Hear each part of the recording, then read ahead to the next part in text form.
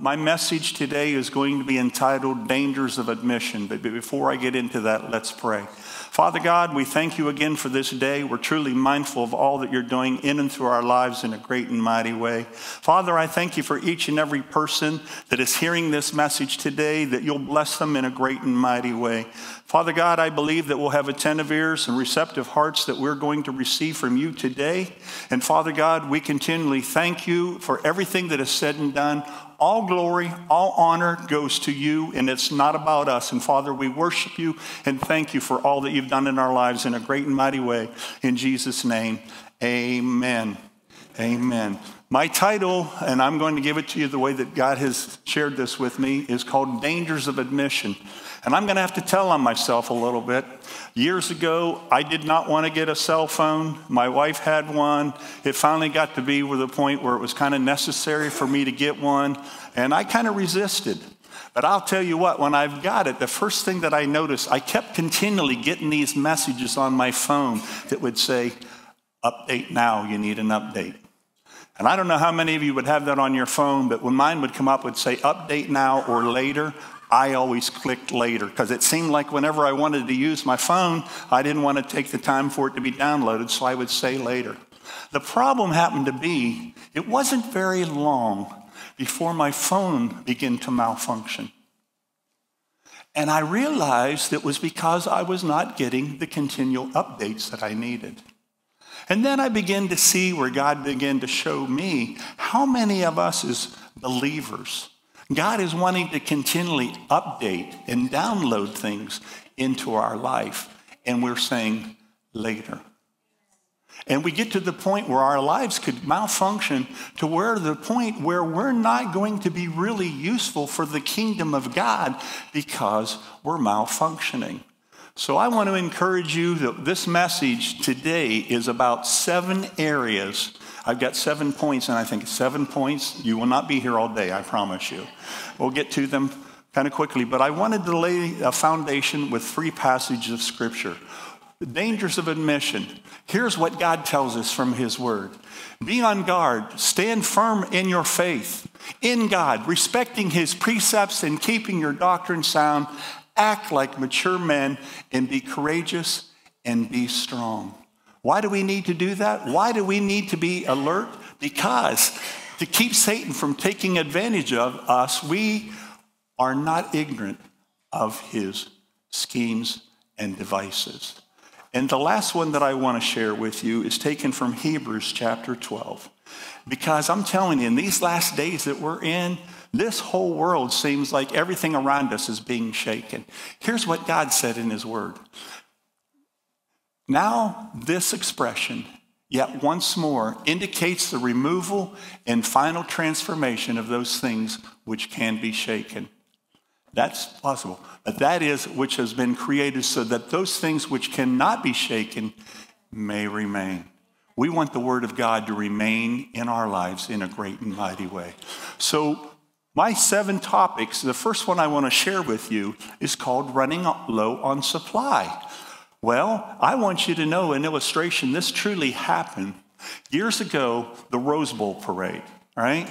Rose Bowl parade is a total distance of 5.5 miles in distance. What was unique about this particular one is Standard Oil, who has vast resources and probably more gas supply of anybody in the world. Their float in that parade ran out of gas in 5.5 miles. What my point being is, everything on the outside looked extremely beautiful. The roses and everything about it. But you know what? What was on the inside was empty. God does not want you and me to be empty. He wants us to continually be filled with him in a great and mighty way. And you know what? What was interesting about this, the 5.5 miles, that float stopped, but guess what? It held up everything else around them. Till someone went and got a gas can, and 20 minutes later, they came back and filled up the float so they could continue. My point being is, when you're low on supply, you're going to affect everyone else around you. And we can't be doing that in these last days. We need to be continually filled with the knowledge of God. Ephesians 5:18 tells us, be filled with the Spirit. In that, it tells us that word filled out of the Greek means it's a continual flow. It's a continuous flow in our lives. And that's how God wants you and I to be.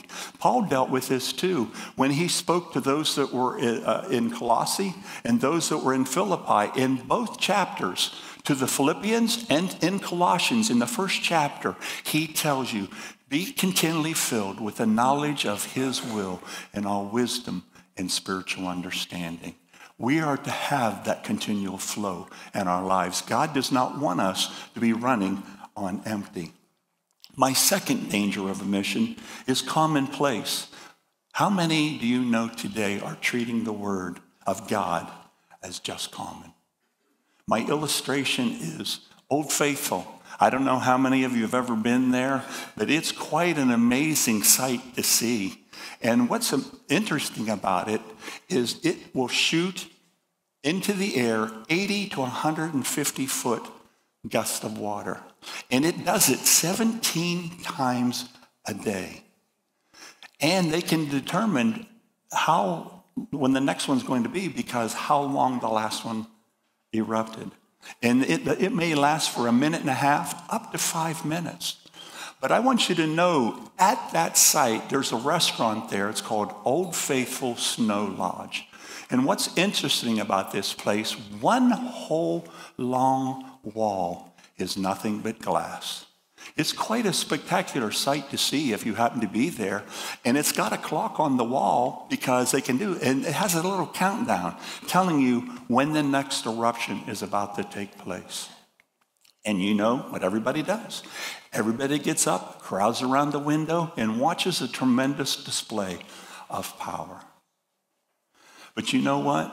Happen to notice the waiters and the waitresses, they go on about business as usual. They don't even stop to pay attention to what is taking place. A magnificent display of power. Why? It's becoming commonplace. We as Christians don't want to treat the things of God as commonplace. Every time we're in his presence, it should be a display of his mighty working power. That's what he did when he saved you and I. We should be wanting to treat everything pertaining to God as it truly is, a magnificent display of his power. And I want you to understand, let's read Hebrews 4:16. Do we have that one? Hebrews 4:16. Let us then fearlessly and confidently and boldly draw near to the throne of grace, the throne of God's unmerited favor to us as sinners. We need to make sure that we are doing that. God will meet us at every area and level of our expectation. My third potential mission is, do we treasure the Word of God? This truly happened back in 1953 when Queen Elizabeth II was about ready to take her coronation. She was in the church and someone handed her a Bible with a note on it. And I want to read it so I make sure I get it exactly correct. The words inscribed on this Bible says, "This is the greatest treasure that earth could afford." And I want you to know, standing at the altar, she took that Bible and she kissed it. And here's the words that she said: "The things which I have before promised, I will perform and keep them, so help me God." About 45 years ago, I was in a church service, and of course, I was a little younger then. There was a gentleman that was in the church who was an elderly, little old Italian man. And what was interesting about him, he was in his 90s, spoke very broken English. But the one thing you could get from him is you knew that he loved God and he worshiped God. But every time he came to church, I'd see him walk into the door with his Bible. And here's how he came in. His Bible was so precious to him, he counted it as the greatest treasure in life. And really, in life, that's what we should be doing. And even when, and I have to admit, there were times that when other things were going on and he was by himself, I just wanted to observe him. And I would see him over there caressing his Bible, and sometimes I even saw him kiss it. He truly loved the Word of God. And you and I really, truly need to love the Word of God also. Psalms 119, 162, it says, I rejoice at your word as one who finds a great treasure. The Word of God should mean that much to us, should it not? And I also want you to see from Isaiah 53, 5, something I want to pull out. But he was wounded for our transgressions. He was bruised for our guilt and iniquities. And the chastisement he needed to obtain, peace and well-being for us, was upon him. 3 things in that passage of Scripture. I want you to notice it talks about iniquities, which deals with the spirit of mankind. I also want you to know it talks about the chastisement of his peace. That's for the soul of man, which is made up of the mind, the will, and emotions.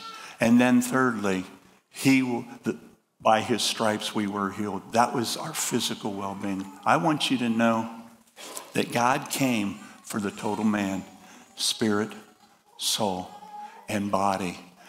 Do we treasure that? We should. Number 4, fourth potential omission. Do we disregard the Holy Spirit? You know, Jody and I, we like to go on cruises, and we've gone on quite a few. But I want you to know, every time that we've boarded a ship, want you to know that ship has been equipped with radar. It's looking everything that's out in front of it. It's equipped with sonar, being able to see everything that is below the water surface. It has compasses, it has maps, it has everything that we would possibly need. It's even got charts. Everything that we would need for a safe journey. But I want you to know, I would never go on that without having a licensed pilot. We too need to have that licensed pilot. We've got maps. We've got charts. We've got everything in this word that has been given to us. But I would never want to try and navigate this life without my leader of the Holy Spirit, the leading of the Holy Spirit. And you and I shouldn't either. We need that in every realm and walk of life. 2 Timothy 3:16 tells us that the scripture was given for doctrine, reproof, correction, and instruction. We need that for our lives. God's other answer for our life is found in Romans 8:14. And it says, for as many are led by the Spirit of God, these are the sons of God. And we need that for our life. And I want you to know, he's given it to us. Everything in this word, this Bible. How many of you remember that song? I remember as a kid growing up, the B-I-B-L-E, that's the book for me. Well, I want you to know, this is exactly what it's about. That B-I-B-L-E stands for basic instructions before leaving earth. That's my term. And we should treat this as such. This should have everything in here that we have need for in our life. Our 5th potential omission. Do we leave God out of government? And I know this is the time of year we're entering into a critical time as our nation, but how many of us have left God out of government? Could you imagine what the world would have been like had Daniel not found favor in Babylon? He had the ear of the king, and so he was a righteous man. He did not do anything that would have been displeasing to God, but God gave him a position of authority. And we need to understand, as we're coming up on this time, in election time, we need to seek the face of God. We need to put people in there that have godly values. And I'm not telling you who to vote for. I'm just saying we need to vote. Because there was a thing, I just found this last week. Arizona State Christian College put out a survey that they said that 31 million Christians will probably not vote in November. I don't understand that. We need to see the heart of God. But you know what they also said, which gave me encouragement? In the survey at the end, this was just last week, they said if every pastor in the land would begin to encourage their people, they believe that at least 5 more of those 31 million would probably vote. So we can't leave God out of our government, okay?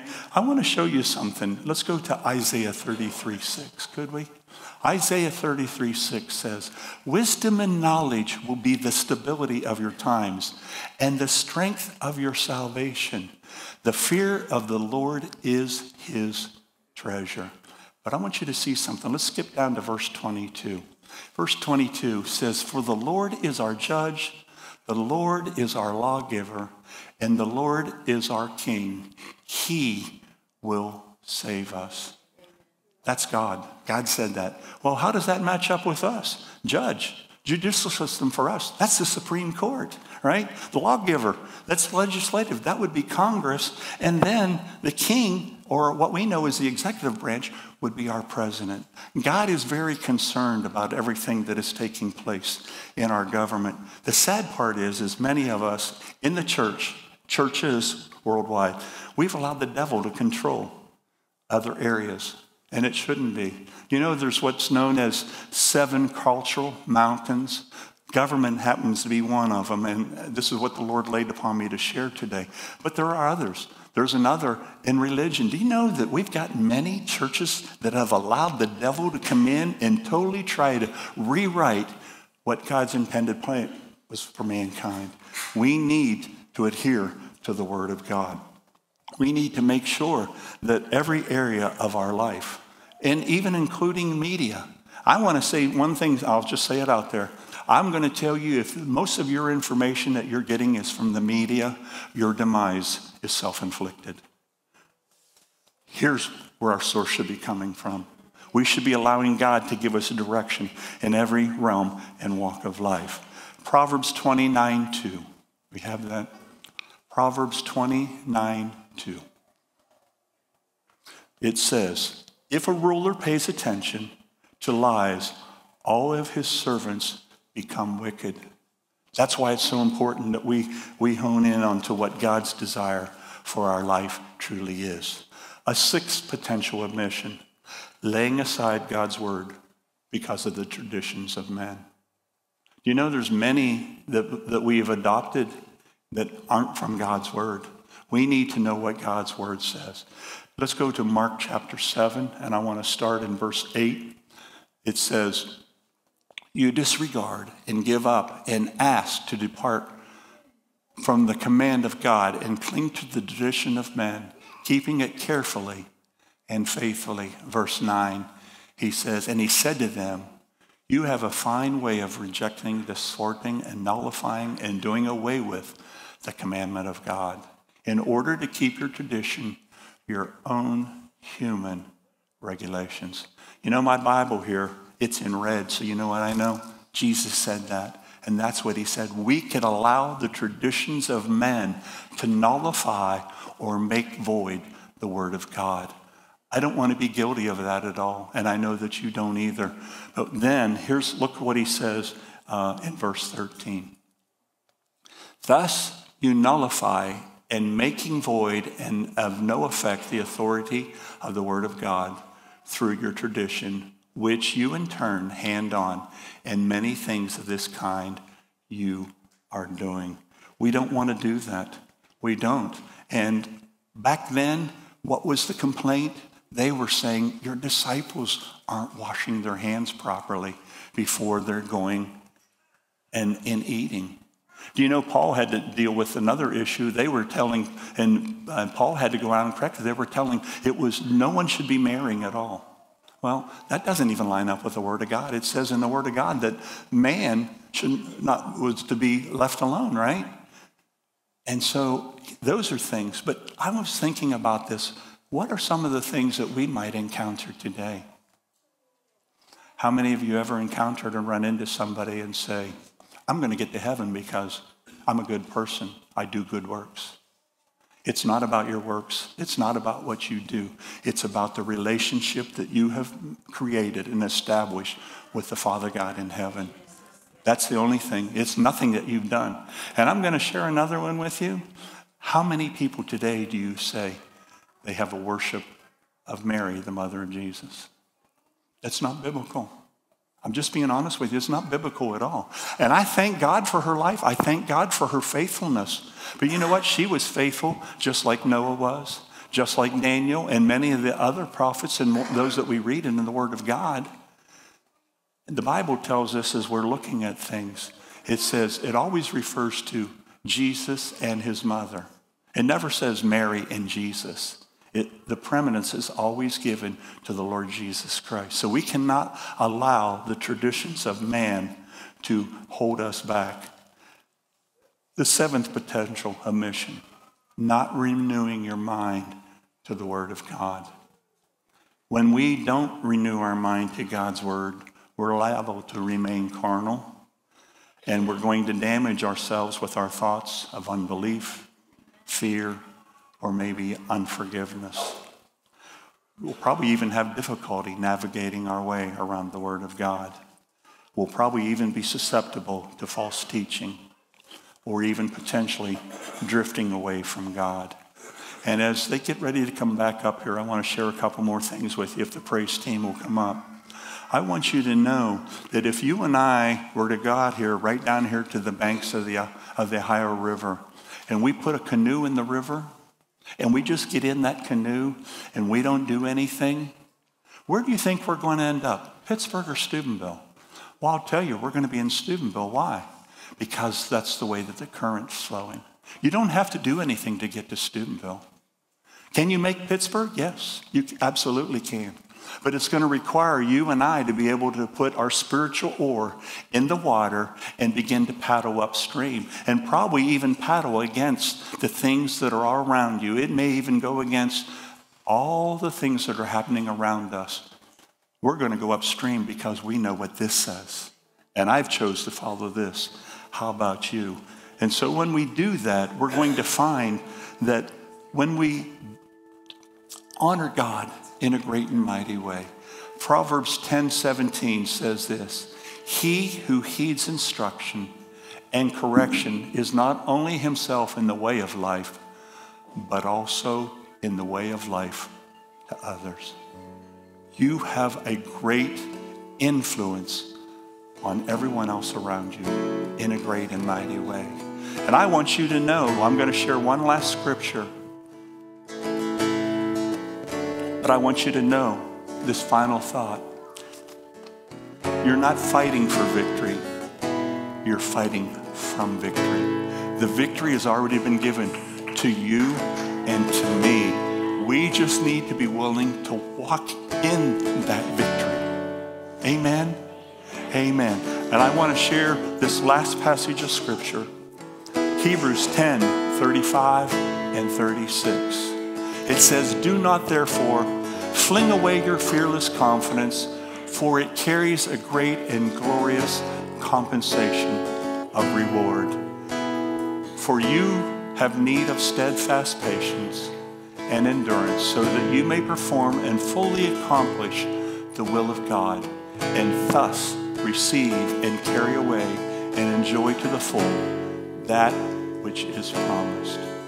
I don't know about you, if any one of these areas that you've said, man, I need to be better at that. I want to ask you this morning, first of all, if you've not made Jesus Christ the Lord of your life, I want to give you that opportunity today.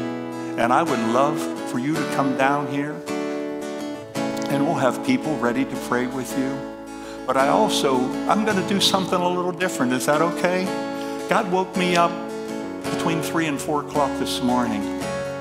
And I saw this, and I'm just going to be obedient to do it. I'm going to come down here momentarily in the front, and I would ask all of you, if you would like to come down here and join with me. And let's just stand before the Lord as they're going to pray and sing. And if you're accepted Jesus Christ as Savior for the first time this morning, that's okay. you can come and tell us. Tell me, tell someone that's with you, because I've got a brand new Bible that I want to equip you with. I want to give that to you. And if not, if you're a believer, let's just come down here and let's worship the Lord together this morning. Amen. Amen. Glory to God.